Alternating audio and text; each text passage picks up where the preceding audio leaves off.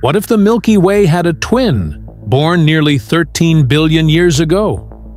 Meet Zhúlóng, a galaxy seen as it was just 900 million years after the Big Bang. But here's the twist.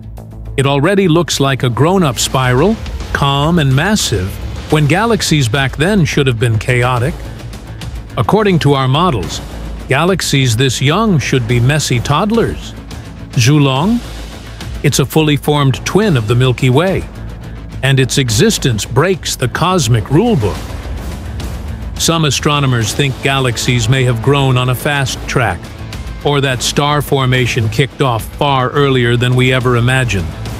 Either way, Zhúlóng is proof that the universe had surprises waiting right from the start. This ancient twin raises a big question.